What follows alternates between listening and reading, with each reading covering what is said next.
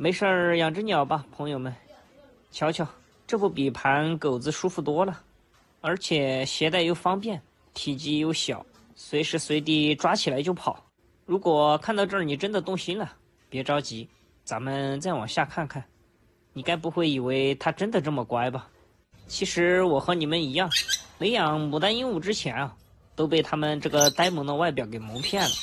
养了之后才发现，原来这家伙并不是我想象中那么温顺啊。怎么说嘞？他们精力特别旺盛，而且非常好斗，基本上不是在打架，就是在打架的路上。别看它体积这么小，胆子倒是特别大，欺负鸡鸭都是常态了。更有甚者，连狗都敢打。特别是这种成年的母鸟，特别喜欢鸠占鹊巢，只要看到有窝，基本上它就已经失去理智了。还有，我发现它们好像对黑色有特别的偏见，像咱们家这只八哥，基本上都在处于被约架的状态。这只走了，那只又来，简直是好不热闹。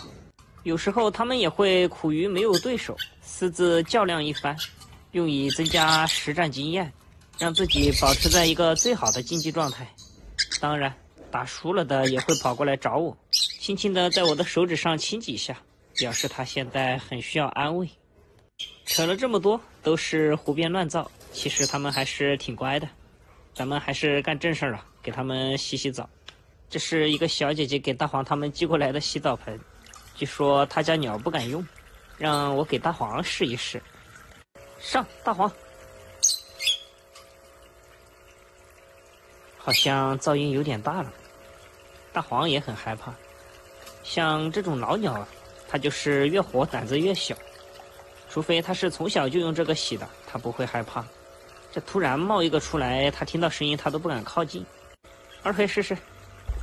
哦，没办法了，只能祭出老14了。如果玄凤这种铁憨憨都害怕的话，话还没说完，看来他是真的怕。去试一试。哎，舒服吧？这淋浴啊！哎，快来快来！检测完毕了，这玩意儿应该用不了，只能看等小灰灰和蓝胖子以后洗澡的时候，给他们用这个吧。呀，老三快来！这狗喜鹊，走开！我发现这喜鹊就喜欢追这种黑鸟，像大黄它从来不追。这两个猪在干嘛嘞？这该不会处着处着还处出感情了吧？这老三一直在问二黑要吃的。你们俩可都是母鸟啊！去，大黄，和你的姐妹打个招呼，好久不见了。他们俩好像又不认识了。咬到我了。